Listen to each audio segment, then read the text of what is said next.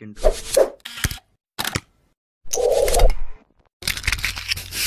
If you want to sell your Apple Watch or give it to someone, you must remove the activation lock, because if you don't do that, they won't be able to use the Apple Watch for themselves. Therefore, in this video, we're going to show you how you can remove your activation lock from your Apple Watch Series 6. Now let's go and get started. Now, to remove your activation lock, open any browser either from your phone or your computer. Afterward, tap appleid.apple.com, then tap Go. Tap Continue.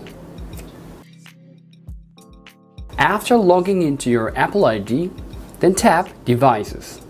Now from here, make sure to remove your Apple Watch from this list. Now go ahead and tap on that.